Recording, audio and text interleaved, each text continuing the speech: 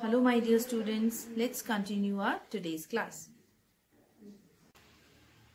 Class 5, today in your social studies class, we'll start lesson number 7, that is India and its neighboring countries.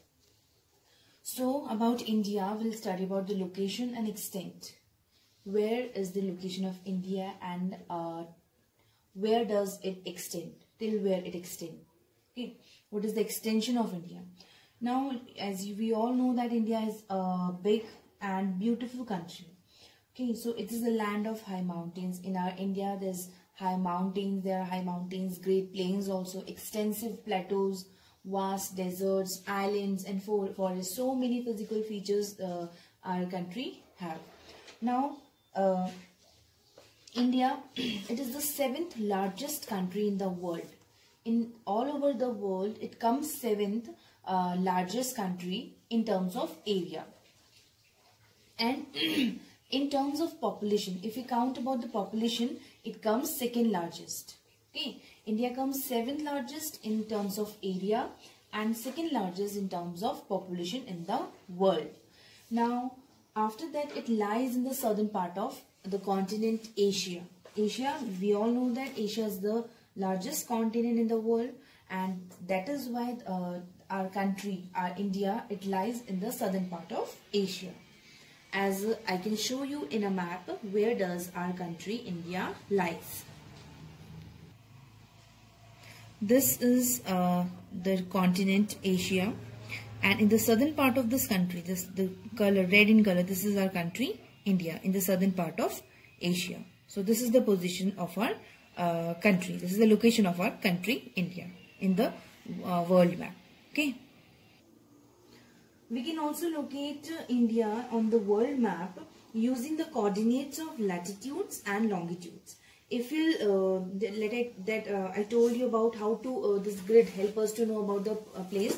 So just because now we can also show our country India using the coordinates of latitudes and longitudes on the world map.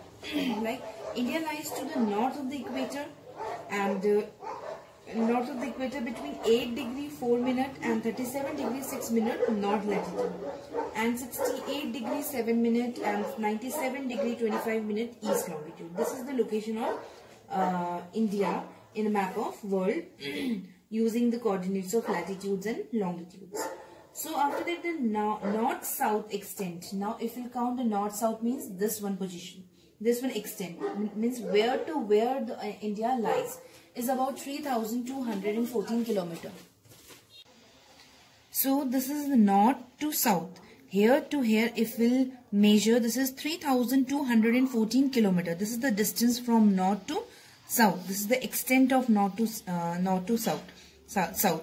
Okay, 3,214 kilometers.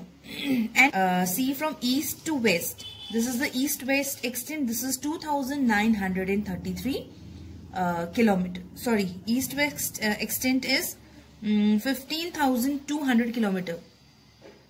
No, it's 2,933 kilometers. Sorry, it's 2,933 kilometers. And after that, the coastline. If we'll see these coastline, if we'll measure these coastline, these are 7,517 kilometers. So these are the extent: north-south extent, east-west extent, and coastline. Okay. India is girdled by the Learnwell mountains, means Himalayas in the north. If you see in the north, this is covered by the Learnwell mountains, the Himalayas. Okay. Now, it is bounded by the Indian Ocean on the south. If you will see the picture of India, the map of India, I'll show you. Now, this is if you'll see here,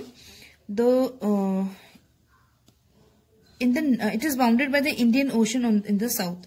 This is the Indian Ocean, okay, and the Bay of on the south, Indian Ocean, and the Bay of Bengal on the southeast, means here southeast Bay of Bengal, and the Arabian Sea on the southwest. This is Bay of Bengal. This all water. This is all blue part is all water. And these water bodies, they act as a natural boundaries. these are the natural boundaries. These are not man-made, these are natural boundaries, and these are the source of abundant natural wealth for India. Abundant means they are present in a great number. Okay, this is the natural wealth for India. As India is surrounded by water on 3 sides, this is 1, 2 and 3. It is surrounded by 3 sides by water on and land on one side, and here one side is surrounded by land. So this type of land is called peninsula. 3 sides surrounded by water and one side by land is called peninsula. India and its neighboring countries. Now India shares its land borders with 7 countries. There are 7 countries with which India shares its land borders. Now who are they? Pakistan, Afghanistan, China, Bhutan, Nepal, Myanmar and Bangladesh. Now Pakistan and Afghanistan, these two share its land borders to the northwest side. China, Bhutan and Nepal to the north, and Myanmar and Bangladesh to the east. Now there are more neighboring countries which share its which share its water bodies, not land borders, water bodies. It shares with India, and they are Sri Lanka and Maldives. Now let us study more about these countries. The first one is Pakistan. So after the freedom struggle with the British, when the freedom struggle was there with the British, India was partitioned with, and India and Pakistan were formed as separate countries. Okay, India and Pakistan were formed as separate countries in the year 1947. And Pakistan is the 5th most populous country in the world. In terms of population, it comes 5th. And Islamabad is the capital of Pakistan, and Karachi is the largest city in Pakistan. Now the people of Pakistan, they are called Pakistanis. Now along with Karachi, other important cities are also there in Pakistan, and they are Lahore, Peshawar and Rawalpindi. Now India and Pakistan share the river Indus and its 5 tributaries. Tributaries means small rivers that flow into a large river. The mountain range in the north also run in both the countries. Now class, rest of the topics will continue in the next video. That's all for today. Thank you.